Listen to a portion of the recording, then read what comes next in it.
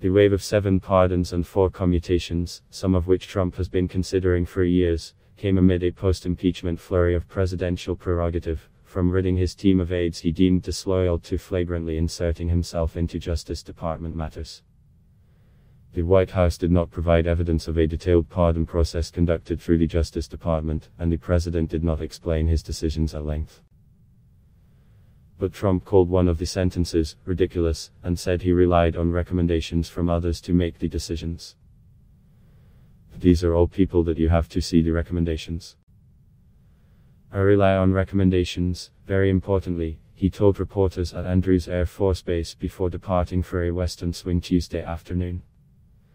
The 11 individuals included convicted white-collar criminals and the former Illinois governor accused of attempting to sell a Senate seat. Here are the individuals who received clemency. Rod Blagojevich. Trump commuted the sentence of former Illinois Gov. Rod Blagojevich, a Democrat and former contestant on Celebrity Apprentice, who served 8 years of a 14-year sentence for the pay-for-play charges. He was released from prison Tuesday. He served 8 years in jail, a long time. He seems like a very nice person, don't know him, Trump said, calling his sentence ridiculous, and suggesting the television appeals of Blagojevich's wife Patty helped cement his decision. Aides had worked to convince Trump against reducing Blagojevich's sentence, believing it would play poorly. And Republican members of Congress lobbied Trump to drop the idea. But inside the White House, Jared Kushner championed efforts to pardon or commute the former governor's sentence. On Tuesday, Trump linked Blagojevich's prosecution to a longtime foe, former FBI Director James Comey, a close friend of former U.S. Attorney in Illinois Patrick Fitzgerald, who led the prosecution against Blagojevich. It was a prosecution by the same people, Comey, Fitzpatrick, the same group, Trump said, misstating the Illinois U.S. Attorney's surname. Eddie DeBertolo. Trump granted clemency to former San Francisco 49 arrest owner Eddie DeBertolo. DeBertolo pleaded guilty in 1998 to failing to report a felony in a bribery case, which led to former Louisiana Gov. Edwin W. Edwards getting sent to federal prison. DeBertolo did not serve jail time, but he agreed to pay up to $1 million in fines. He also relinquished ownership of the 49 arrest to his sister, Denise York. Former 49 arrest wide receiver Jerry Rice told press at the White House Tuesday morning that Trump and a group advocating for DeBertolo discussed what the former 49 arrest owner had done on and off the field. I think with Eddie and what he has accomplished, what he has done on the football field, off the football field, a lot of charity work, so we talked about that, Rice said. We talked about just being great. You know, trying to be the greatest of all time. And you know, I take my hat off for Donald Trump and what he did. Michael Milken. Trump granted a pardon to legendary 1980s junk bond king Michael Milken, who served 22 months of a 10-year prison sentence for violating securities laws and has since become a prominent philanthropist. Milken rose to prominence on Wall Street in the 1980s as the head of the high-yield bond department, also known as junk bonds, at the now-defunct firm Drexel Burnham Lambert. But Milken was accused of taking part in an insider trading scheme and eventually pleaded guilty to several counts of securities violations tied to a scandal with former stock trader Ivan Boesky. He also paid a $600 million fine and was banned from the securities industry. Since his release from prison in 1993, Milken, now 73 and a survivor of prostate cancer, has become a major donor to charities funding cancer research. He also started up the Milken Institute, a leading nonprofit and nonpartisan economic research firm that holds a major conference every spring attended by many A-listers in the world of finance. Trump told reporters Milken has done an incredible job for the world with all his research on cancer, and that he's suffered greatly. He paid a big price.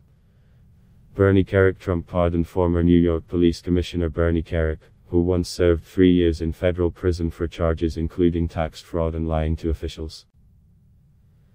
Kerik was nominated as Homeland Security Secretary by President George W. Bush but withdrew from consideration due to potential tax violations. Kerik, a former business partner of Trump ally and former New York Mayor Rudy Giuliani, helped with the case of Navy SEAL Chief Edward "Eddie" Callagher, who was convicted of bringing discredit to the armed services after posing next to a dead ISIS fighter's body, which is against regulations. He was then demoted in rank, a decision Trump reversed in a move that angered military officials. Carrick, who was once the commissioner of the New York City Department of Corrections, was also once a bodyguard and driver for Giuliani in 1993. He later served as a senior vice president at Giuliani Partners until 2004. The president said Carrick is a man who had many recommendations from a lot of very good people. According to a White House statement, the pardon was supported by Giuliani, Gallagher, New York Republican Rep. Peter King, presidential confidant, and Newsmax CEO Chris Ruddy, as well as Fox News personalities Judge Andrew Napolitano and Geraldo Rivera. The pardon was also supported by Sidney Powell, the attorney for former National Security Advisor Michael Flynn. Ariel Friedler issued a pardon to Ariel Friedler, a software entrepreneur who pled guilty to conspiracy to access a protected computer without authorization and served 2 months in prison, according to a White House statement. Friedler, the White House said, was forced to sell the company that he had dedicated his life to building and has expressed deep remorse for his actions. Friedler now works to promote veterans' issues and helps former prisoners re-enter society, per the White House, which noted his clemency was supported by former New Jersey Governor and top Trump ally Chris Christie. Christie told Jersey Advance Media that he spoke with Trump about Friedler's case. "I said, Emmer. President, he got treated wrong and you can help right it," Christie said.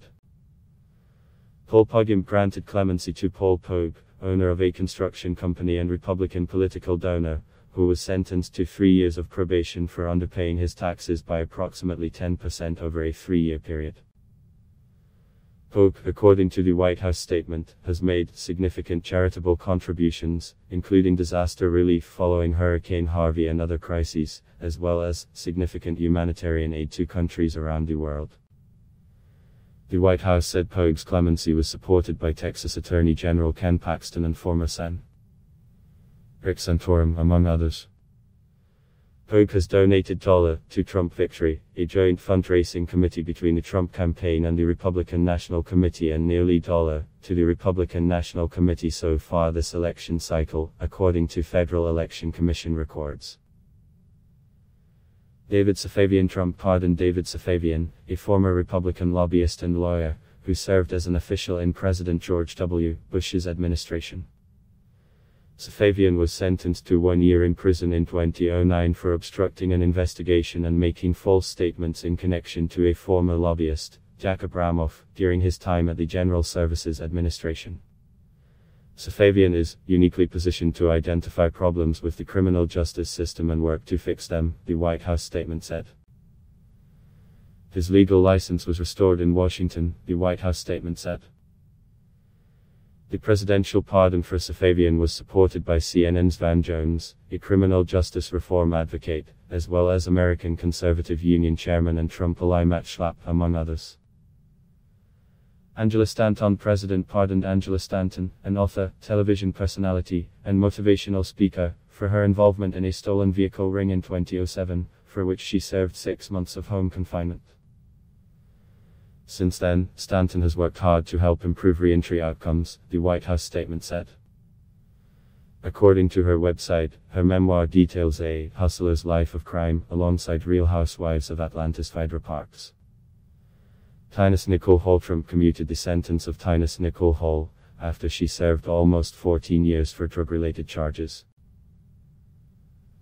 Hall was convicted on charges to distribute, possess, and manufacture crack cocaine, as well as possession of firearms, per the Justice Department.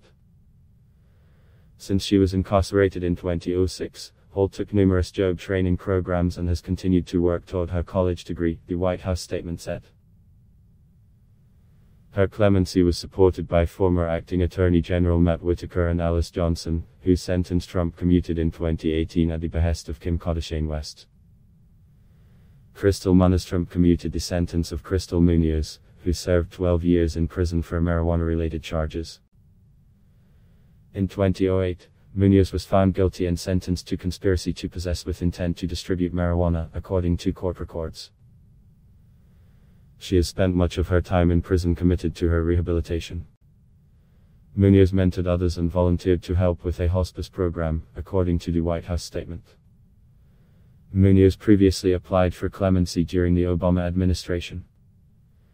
Judith Negron. President commuted the 35-year prison sentence of Judith Negron for her role in a $205 million Medicare fraud scheme. Negron, a minority owner of a mental health care company in Miami, Florida, was found guilty in 2011 on multiple counts of healthcare fraud and money laundering. She served 8 years of her 35-year sentence. Johnson was also among those advocating for Negron's commutation. CNN's Kevin Liptick, Caitlin Collins, Megan Vasquez, Paul LaMonica, and Stephen Collinson contributed to this report.